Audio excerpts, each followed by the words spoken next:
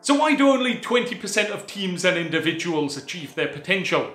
Does it in fact relate to PQ? Hi, I'm Chris, I'm a doctor. Let me tell you about this book that I've read. PQ stands for Positive Intelligence Quotient. It's a score between 0 and 100, and it tries to balance up how helpful your mind is being. A high PQ means that your mind is helping you. A low PQ means your mind is not helping you.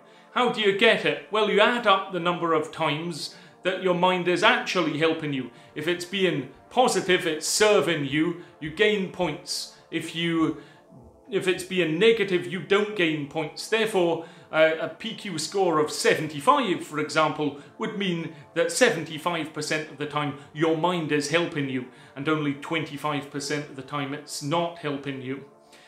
Of note, neutral periods in which your mind is being neutral don't count towards your PQ. There's a critical tipping point of 75%, and this is because if you can get generally uplifted by your internal dynamics of your mind, then it'll keep going up. Whereas if it's below that crucial 75%, you'll keep getting dragged down. And that would be actually the reason why 80% of people and teams don't achieve what they could, because their PQ is below 75. That 3-to-1 ratio is mentioned in other books in positivity, a great one I've summarized here. I'll put the link below in the chat.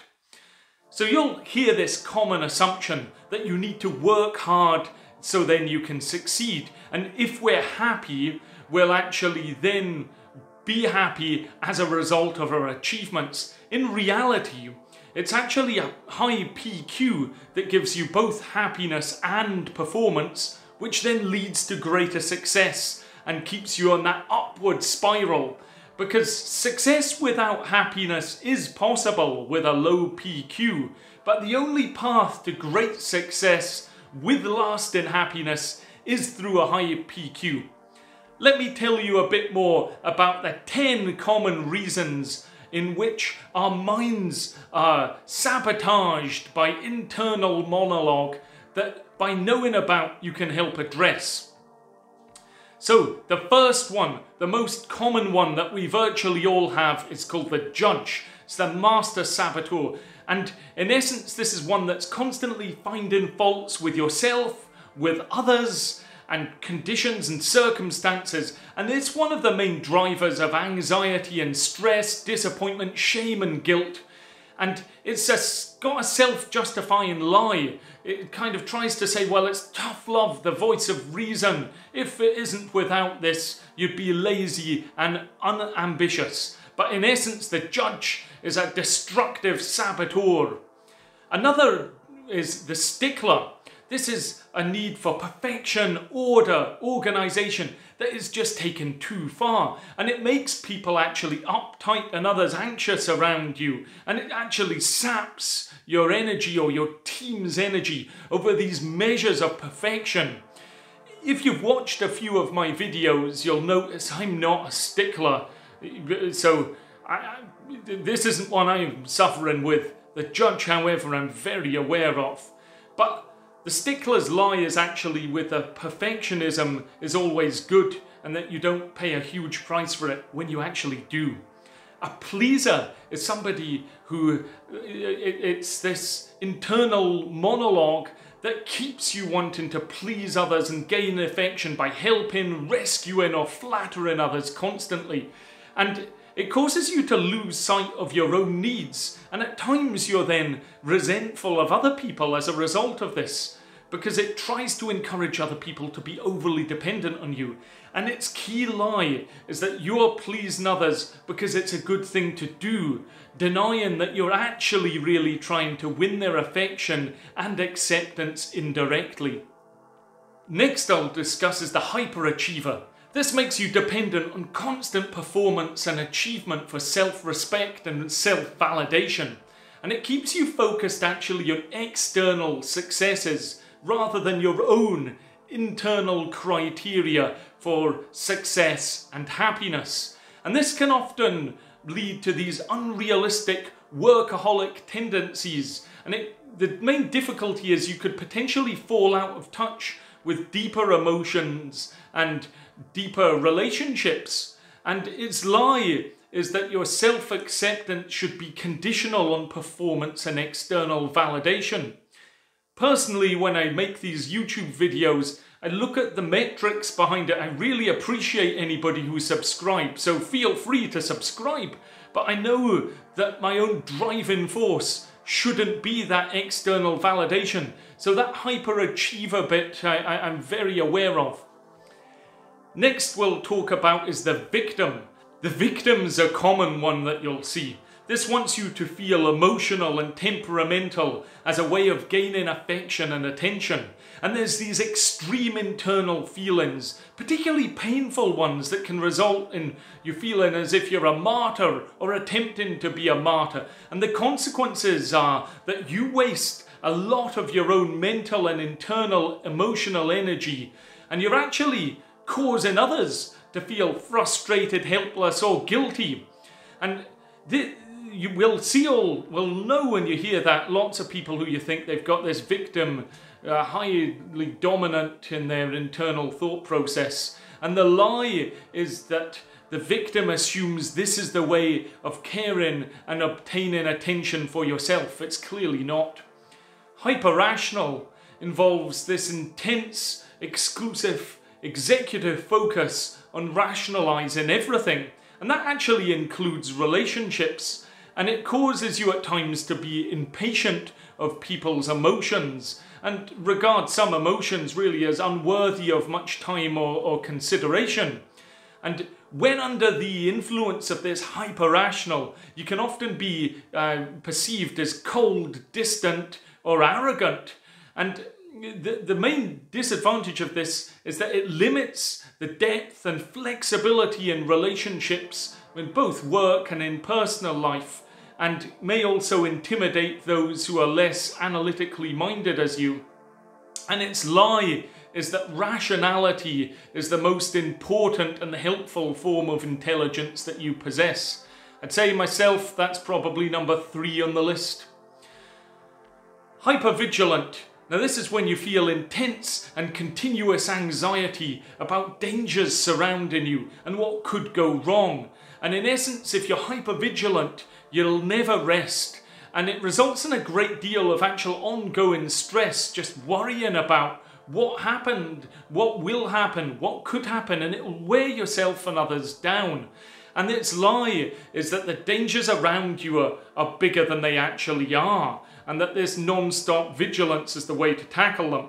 And at times you'll see that as a self-fulfilling prophecy. I was worrying about something, therefore it didn't happen, rather than I was worrying about something and on retrospect I shouldn't have been doing so. Restlessness is this constant need to search for greater and greater excitement in the next activity through perpetual busyness. And it doesn't allow you to feel much peace or contentment with your actual current activity. And that current activity is key to mindfulness and actually enjoying the moment. And this gives you this never-ending stream of distractions, and at times you'll not be able to focus on what you're doing, and as a consequence, relationships, friendships can suffer. And it's difficult when you're having timekeeping ruled by somebody with this restlessness, because you may feel distance from them because they're so busy trying to live their life to the full that they actually ignore the moment and miss out on life when it's happening. The controller runs on the anxiety-based need to take charge of things, control and bend other people's wills to their own. And it generates high anxiety and impatience when that is not possible. And in the controller's worldview, you're either in control or you're out of control. And while the controller allows you to get short-term results, in the long term it tends to generate a lot of resentment in others and prevents them from just getting on and living their life to the fullest. And its lie is that you need to be a controller to generate the best results from the people around you. That's simply not true, and that's a form of micromanagement that often demoralizes teams. Last but not least is the avoider. This focuses on positive and the pleasant feelings in an extreme way, with a desire to deeply avoid any unpleasant tasks or conflicts. Life is unfortunately full of these. So this tends to lead to habits of procrastination, conflict avoidance, and rather than actually resolving things, festering conflicts may occur throughout life in which they're being sidestepped, whereas actually if the conflict occurred, things could then get done. So its lie is that you're being positive by avoiding problems. So those 10 saboteurs I've summarized, do any ring true to you? It may be that you've got a combination of several of these, or you may well see them in others around you. And it's important to know what other people's may be so you can interact with them accordingly. So what can you do to counteract these saboteurs, which are essentially internal mind enemies? Well, there's this concept of the sage, and this represents the deeper, wiser part of you. And when you feel as if you're getting carried away by a saboteur or the tension of the moment, falling victim to something, then it's when you can turn to your sage to rise up, and you can either see this challenge as an opportunity that you're facing, or potentially even a gift or something that could be turned into one. So there's 5 great powers of the sage that you can use to meet any challenge. Explore with great curiosity and an open mind. I think lifelong learning is absolutely key here. Empathize with yourself and also others, bringing in some compassion and understanding into any situation. Innovate and create new perspectives, outside the box solutions.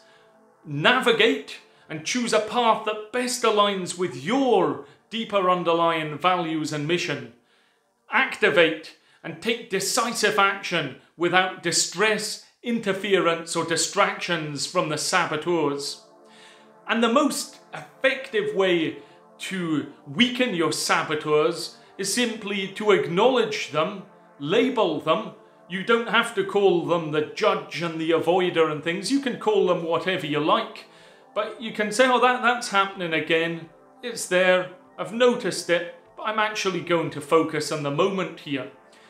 And there's this concept of PQ reps. These are activities to try and boost your PQ score. And if you can do this regularly, you can hit that crucial 75% PQ score and thrive. So what do you do to do a PQ rep? Well, firstly, you could think of doing them with regular activities that you're doing, such as going to the bathroom that we would all do every day. That could be a prompt to think of doing a PQ rep. Another prompt would be if ever you're aware of a saboteur. And basically, a PQ rep is being mindful. It's being in the moment, appreciating your body and the surroundings. You may become aware of your body, the weight of your body on the floor, or as you sit on a chair, or it could be deliberately feeling that floor or carpet beneath your toes, and just thinking, taking a moment to appreciate that.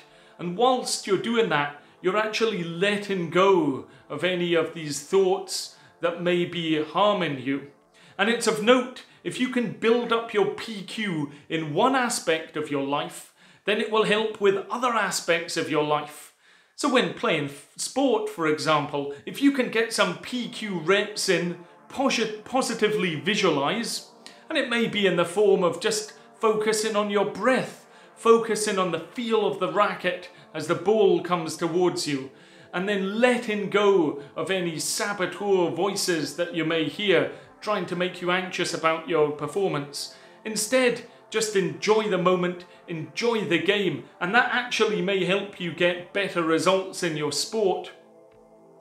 So I've covered a lot there, But I'll just end with one question for you, and that's about reframing work.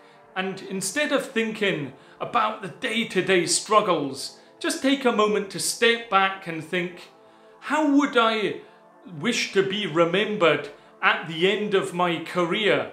And asking this question may make you work in a team to be a much better person, a more involved team member that cares for others, and it may help your longer sense of fulfillment. I hope you found that helpful. Look forward to your comments below. Tell me all about your saboteurs, and I shall see you next time. Take care.